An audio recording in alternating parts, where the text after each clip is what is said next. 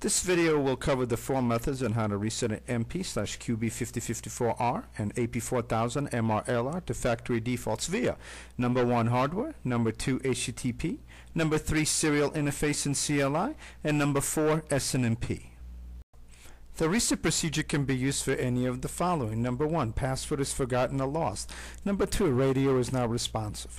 Number 3, unable to manage due to VLAN management ID is enabled. Or number 4, rebuilding the configuration file from the beginning.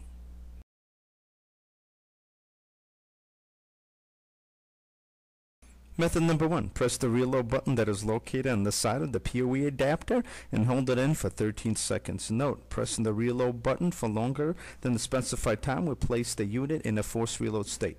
This indicates that the firmware has been deleted and will have to be reinstalled. Please follow the forced reload procedure in the MP/QB5054R/AP4000MR User's Manual.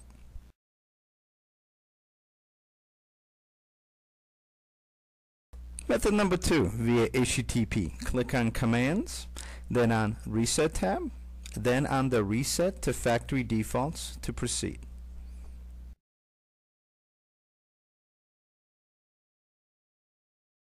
Method number 3, via serial interface and CLI. Type in the following serial and CLI command to reset back to factory defaults. Set sys reset to defaults 1 and then enter.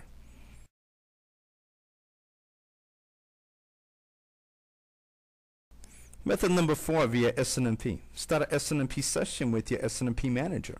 Go to the Orinoco MIB, click on the following: Orinoco Objects, Orinoco Sys, and ORI System Emergency Reset to Default, and set the value to 1.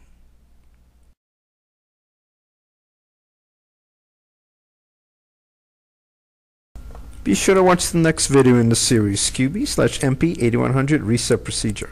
For more information, please visit support.proxim.com or contact technical support at 866-674-6626.